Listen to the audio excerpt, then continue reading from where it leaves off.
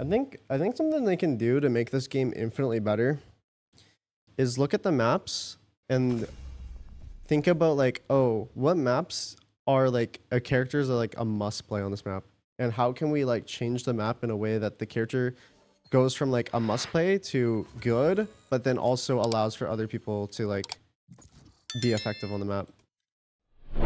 Because like I would say for Icebox in particular, you need to have KJ Vipers like a must, and that's just like how the map is. But I wonder what they could do to the game to like make it so there isn't must picks in the game. I think that's like the hideous thing about Valorant, and the reason why it's like also really boring and stagnant is there's just certain things where, oh, you have to play this character. You're forced to play this character. If you're not playing this character, you're fucking trolling. It's like the reason why people are forced to have an Ascent Sova every map.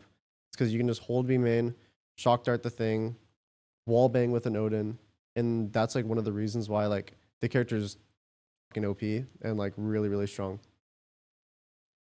Oh, if there is no must plays in this game, I think the game would be better, but I do think that's a result of the map design. The map design doesn't allow for you to have like creativity with your comps. Because I mean, they have the fundamental part there with like all the different agents and stuff, but like, why in pro play is there like a certain comp or like a certain set of agents picked 99% of the time over other characters?